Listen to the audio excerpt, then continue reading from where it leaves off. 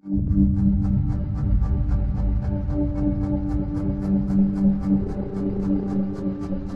point, Tom, you mentioned that, it is the FAANG complex that is magnifying the valuation of the overall index. Does that mean avoid that area, or are they operating on just like a different energy source? It's a great question. I used to do wireless, and so I was a tech analyst for 15 years. You should never sell a tech stock on valuation. So for the FAANGs, as long as they have visibility and positive revisions, their multiples can go up far more than most people would like to see. So it could get very uncomfortable. This is the Zoomer Value Investor here to kind of chime in about that Tom Lee clip. And I really wanted to highlight this clip because I think it's really important, especially in today's market. The gestalt idea of what Tom Lee was saying in that clip is that if you have a winning tech stock that is in a winning industry, is in a winning sector of business, a winning niche of business, what Tom Lee is arguing and advocating for is that the correct decision that you should do as an investor is to hold that stock kind of indefinitely until something changes about the structural dominance of that business, but you will never sell it based on like a technical valuation or valuation multiple. You only sell the business when the business starts doing bad. That's what Tom Lee's trying to say. He's saying that it's not worth taking profits too soon, and that's something too easily done in the tech industry. I was looking at my YouTube portfolio a little bit. I was looking at some of the management decisions I was making, and I was wondering if this is a mistake that I've been guilty of in my investment decisions. Of course, the nice thing about the YouTube portfolio is even the winners like Google, Amazon, Meta, I really didn't take too much profits on them at all because I know about the structural dominance. I know the inherent idea from Peter Lynch's book of you do have to let your winners run. However, I have been kind of proven that I might in the long run regret those sales because these businesses might grow in line or further as they stretch their valuations even further and their business dominance even further. I might truly regret those sales because these businesses might compound well even further. And as much as profit is profit, as great as it is to throw that term around in the investment industry and just kind of be content with what profits you do get, and you are able to roll those into other value stock opportunities on the market. Despite these truths, I think there is a lot of credence that we need to pay Tom Lee and what he was saying, specifically about tech stocks. If there's any tech stocks like that in your portfolio who have dominance in a certain part of the tech industry, is it too soon to sell them? There are two examples I really want to use. One being Applied Materials. Applied Materials was a company that I had in the YouTube portfolio, pretty good sized allocation as well as my personal portfolio. Very serious allocation, somewhere like 5 to 10% of my personal portfolio and all my assets were in this company at a time. I purchased the company at cost average around $90 and I sold the company started selling it around like $115 and sold out completely before the $130 mark. I checked the price of the company today. The company's about $150.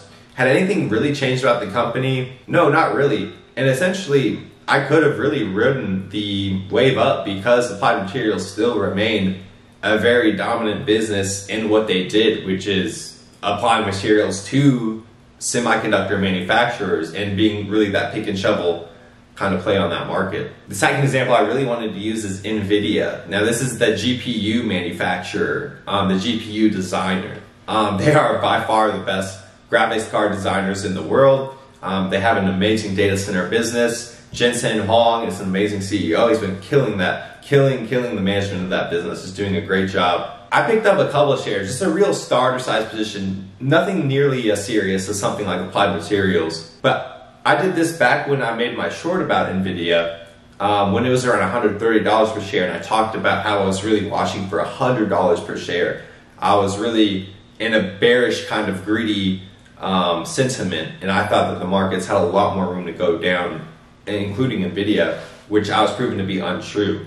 Which goes to show that sometimes when these great businesses are at discounts like that, you maybe just want to just buy a hefty position anyway, even if you do go into the red a little bit. As great as it is, I had a 30% compounding on my YouTube portfolio.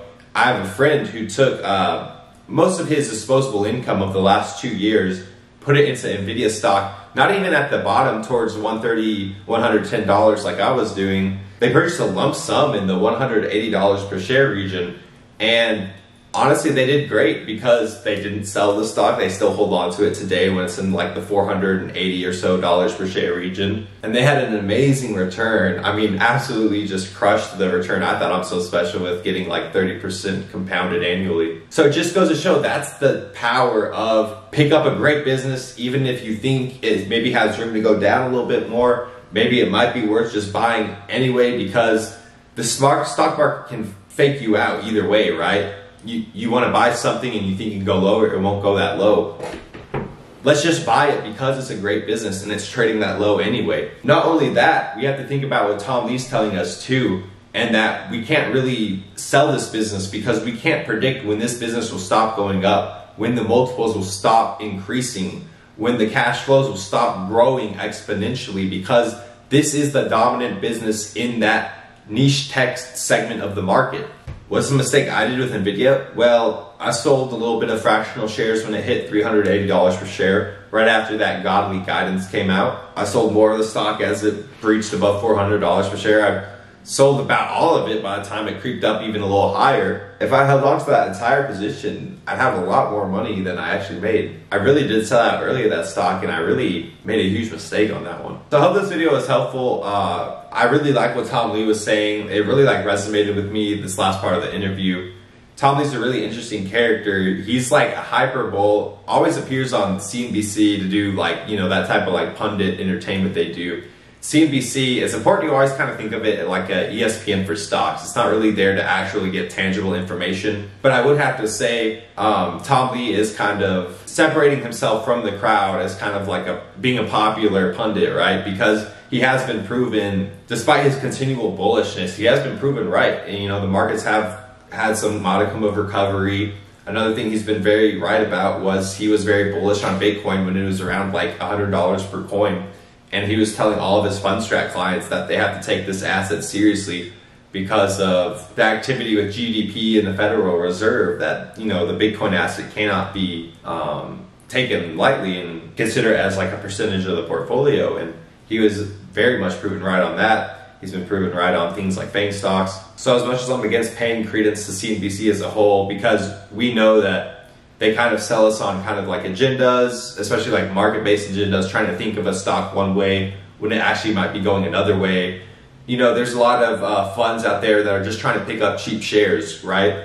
So you have to consider that a lot of things you hear on something like CNBC, it might not be what you need to hear, what's actually good for you to hear, but it's what someone else wants you to hear. But when you actually look at like the track record of Tom Lee, and even considered that he actually does want to do well for his Fundstrat clients, he's really an interesting character.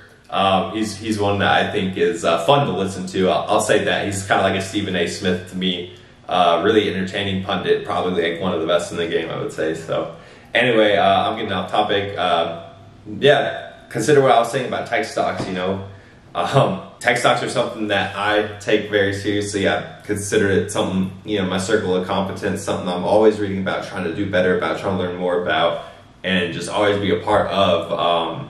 And I really love to get my mind immersed in this stuff, and just hopefully I'll make better decisions as an investor going forward too with this knowledge in mind. So what are your thoughts as I conclude this video? Are you more inclined to kind of take profits when you can, or are you more inclined to hold on to great businesses as long as they prove that, hey, we are still great businesses? The former is a little bit more in line with what Elon Musk talked about. I remember he tweeted out some stock advice one time because he said people kept asking him for it. And that's more in line with what he said is the exact same thing Tom Lee is.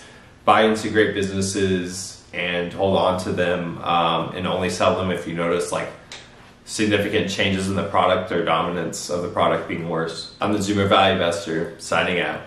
Peace.